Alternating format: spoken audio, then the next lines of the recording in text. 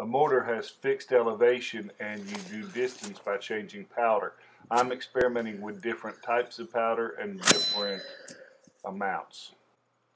PYRODEX doesn't work as well as black powder, and really you should measure powder by weight, but I'm doing it by volume because my tube is actually measured in.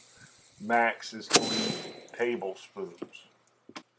The black powder didn't ignite my smoke mix, my fuse at the bottom of the can, but the PYRODEX did. I have to work a little bit on my fusing system and probably poke more holes because that's a lot of smoke mix, about 1/3 of the can, but it's not coming out like I would have expected it to.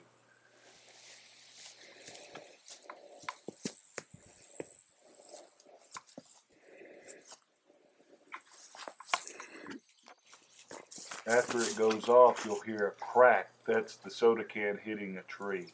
I'm getting pretty good at aiming.